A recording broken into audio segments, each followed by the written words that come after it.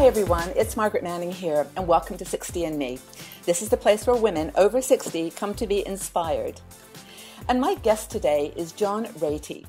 John is a doctor and an author. He is a Harvard professor of psychiatry, and he is a practicing psychiatrist. And he has a passion for the brain, and specifically for how to keep it healthy in, at all ages. So first of all, welcome, John. Thank you for having me. I'm delighted to be with you. Thank you. I'm really, really thrilled to have you here. One of our key sort of pivots for 60 and Me is healthy aging. And of course, that's, the brain, that's the body, it's the whole thing, the well-being. So I would like to ask you, because you're a psychiatrist, why are you so fascinated with the science of the brain? Well, when I began in psychiatry, we began to really unpack how psychiatric issues were related to the brain. And in about 10 years in, I became addicted to the brain and brain science. And I spent 10 years writing a book called A User's Guide to the Brain. Which I tried to make understandable all the stuff that we were learning about the brain as in the 80s and the 90s rolled along. So you saw the manifestations of some of the challenges in your psychiatry, and then it was like, why is it doing? Like, or how is it working? Right. We were moving from psychoanalysis more into neuropsychiatry or brain science. Not just with medicine, but just with our understanding of what the brain was up to and how this related to our clinical presentations and, like you mentioned, the sense of well-being and all that. Well, it's kind of a holistic, thing to think about, because women, our community, 60 and Me, is women over 60, 50 to 70, 80, and we have quite a lot of women in different countries, so we're all at different places in this kind of journey of aging. But one thing that we all think about, of course, in your 60s is like living a healthy life as long as you can. And Alzheimer's, dementia, brain-related illness, and depression are like big issues for us. So I know I've written 8 books, 14 languages. You're all over the place, and you've got a book called Spark, which I'd like to ask you about, because that is, I think, is where you start to develop a connection between exercise and brain health. And can you share that with us? Yes. Well, it starts much earlier than that. Really, with our attention deficit disorder books back in the 80s and 90s, when we began to write about that, one of our major recommendations for your full-on way of making your attention system better was exercise was one of them. One of the major ones, and so that was a prelim, and but then I began to really follow exercise in the brain and began to speak about it in the late 90s, and then discovered that this was real, and we had known about it for some time, but people weren't really aware of it, and so I discovered the school in Naperville, Illinois, which had an amazing way of looking at exercise and fitness for their kids. And they had some of the highest performing kids in the world. And this led me to write Spark. And in that, I looked into all I read 1,000 papers. Wow. And wow. And yeah. A little bit of research. Yeah. Which is what I love, by the way, about your book, because you're not just like airy, fairy, fluffy stuff. You're actually connecting research. But go ahead and with the papers. Yeah. And at that point, in the mid 2000, most of the work had been done on aging. Because we knew that exercise was a good way to prevent cognitive decline in Alzheimer's disease. Right. And there are many, many studies looking at this all over the world. And so that was a major driver, but then it got into how this promotes education possibilities in all ages, and especially the kids. and as well as treating depression, treating anxiety, treating attention problems, treating the addictions, and so forth. So I became just completely fascinated with the topic. Well, I mean, there's a belief that the aging brain isn't changeable. That it's all downhill from your 50s, right? And can you maybe talk a little bit about how that isn't the case? Because I can hear little voices in the back of my head saying, "Oh, exercise? You got to be joking! Like I'm 65 and I'm over that." So tell us what seriously. I mean, I know. Who wants to start exercising when you've made it to 60 and it's like, oh my gosh. But why is that important? Well, but 60 is just beginning. Come Thank on. you. Thank you. Come on, please. Please. No, but I'm just doing the stereotypes. No, I understand. But no, we've believe me, most of the big studies early on were all about people in average age 69, average age 65, showing remarkable changes in their brain. Changes of brain growth rather than brain erosion, and as well as improved cognitive abilities, as well as, especially for women. And in my aging chapter, I talk a lot about, I have a whole chapter in my book on women, Thank you. because there are so much that we know about, especially postmenopausal, that exercise is a way to prevent erosion of the brain and cognitive decline and Alzheimer's disease and all the other problems that we face as we age. But there are many studies looking at this and showing that women improve about 10 to 15% on their cognitive scores, as well as their brains grow. And we know this now, and we've unpacked it to a T. And of course, that relates also to things like stress and social isolation and depression, which are things that happen to women in their 60s, because husbands are passing and, their children are leaving home. All the transitional things are happening in your 60s. So you need all your resilience, to kind of cope with that sometimes. So tell us a little bit about the types of exercise you're talking about, though. I mean, are you talking like doing a couple of miles a day or 10,000 steps, or what's the optimal combination?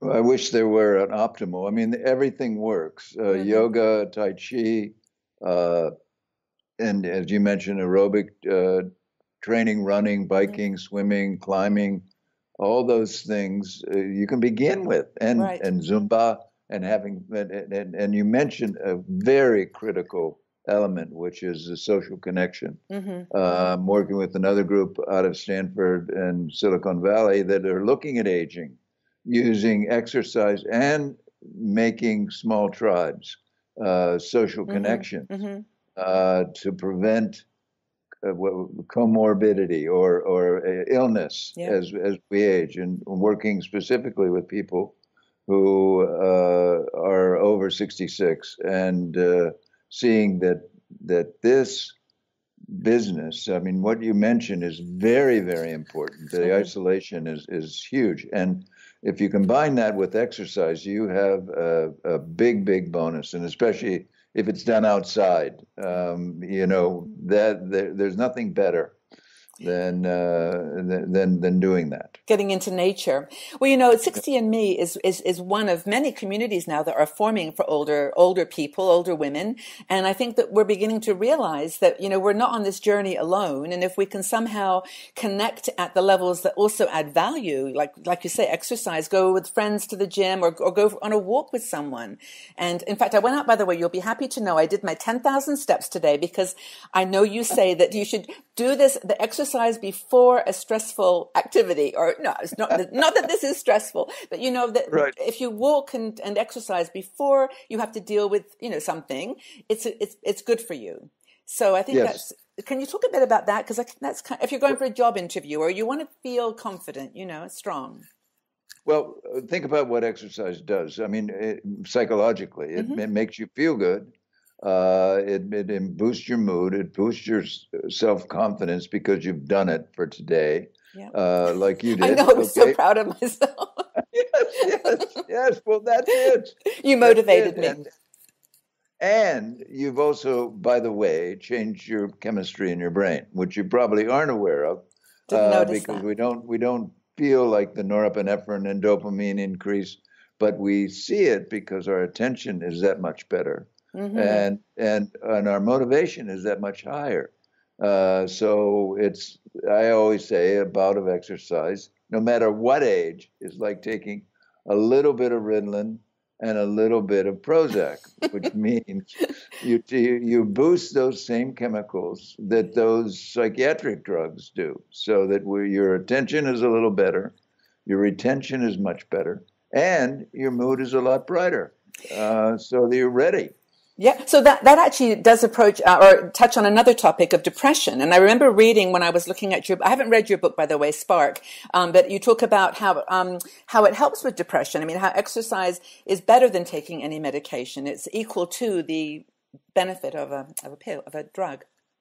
Right, but it also doesn't have side effects, except wonderful physical side effects. That's what I think. Mm-hmm. And talk about is that exercise really is mainly for the brain, and the side effects are the physical positives in terms of blood pressure, in terms of heart health, in terms of brain health, in terms of overall physical health of your body, and it keeps you going.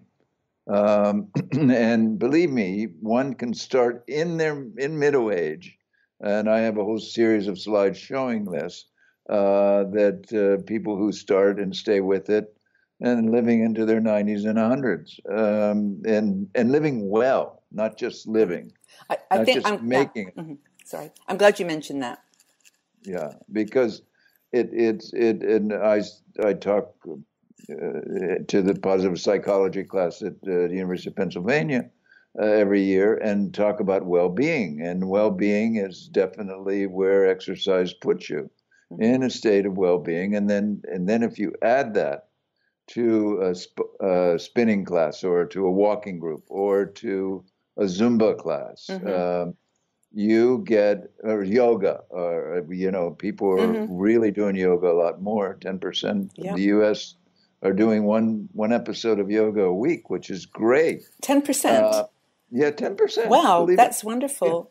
yeah, Yeah. yeah. And it's stunning. Yeah. No, we um, actually, we have a yoga product. I mean, when we started 60 and Me, we didn't know what we would be, people would want. But it turned out that everybody was very interested in yoga. So we did a gentle yoga and a chair yoga, because there are yes, people with mobility issues, but it's still really hard. If you've ever done a chair yoga class, it's not simple.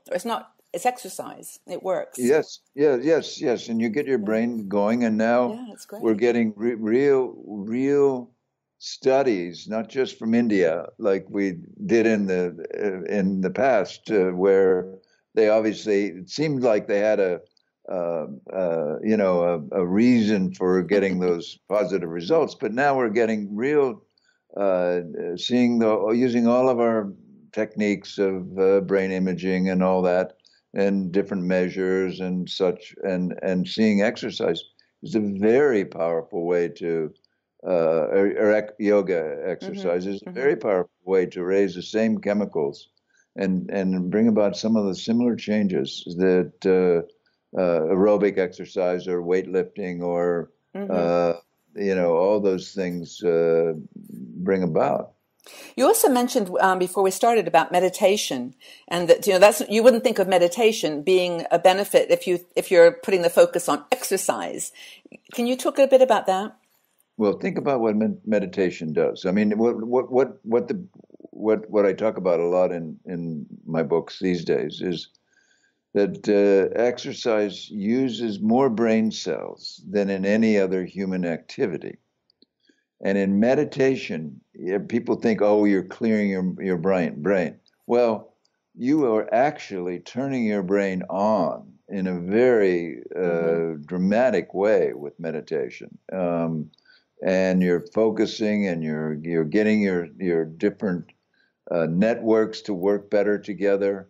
And then there's a lot of information coming out just in the past 4 or 5 years that I'm learning about and excited about Hmm. how both exercise and meditation help the various networks get aligned more. And as we age, too, by the way, this is an important area. Yeah. Because one of the things that happens as we age is we get our networks get discombobulated a little bit. So, and we end up into what's called the default mode network, where we're sort of in a daydream or thinking only about ourselves or thinking about things that we haven't done or getting anxious and depressed. So, you know, and so we have to get out of that. So it's a very exciting time, by the way, very exciting. And I'm so glad there are people like you who have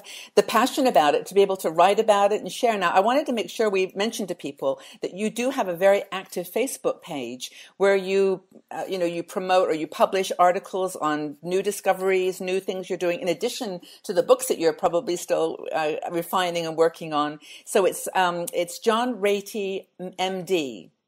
That's the Facebook page. Yeah, the Facebook page, yes. And each day I have a wonderful assistant who is in the social media from MIT, by the way. And she finds these articles all over the world, but very relevant articles in exercise, meditation, being outside, various health promoting kinds of things, but mainly focused on how this then impacts our brains. Yeah. No, and I'm not surprised that it's so popular, that there's so many people thinking about it now, because, I mean, the boomer community, the women and men over 55 are just a huge part of society right now. And we're around for another 30, 40 years. We're not going anywhere. And so it's super important. But your website is johnratey.com, and that's where you've got your books. Now, you've got Spark. Let me ask, which book would you suggest people start with? Because you've got 8 books. Yes, I actually have 11 books. But 11, wow. Okay. But Spark, I would start with Spark, and then I would look at my newest book called Go Wild, which incorporates how we should be living as hunter-gatherers, whose genes we still have, right? We're still hunter-gatherers by our genetic prescription. Okay, well, we're going to talk about that in another video. So I'm excited about that, because I agree with you 1,000%, and I have lots of good questions for you there too. But I guess the last question for you is, how do people get motivated? What can we say to these women that are watching the video, everyone, to get out there, to get out and exercise? Well, one is, and this is I think the way I recommend people to do it, is to learn about it, learn about the benefits, learn about how it changes things, learn about how it makes you less depressed, less anxious, less stressed, more lovable, because you increase that oxytocin. And more connected to the universe and to each other, and it really does work. So this is why I think the book Spark is the first step for people, because it shows what is possible, and you can do it yourself by just getting outside and walking or running or joining a Tai Chi class. You know, I mean, it's amazing.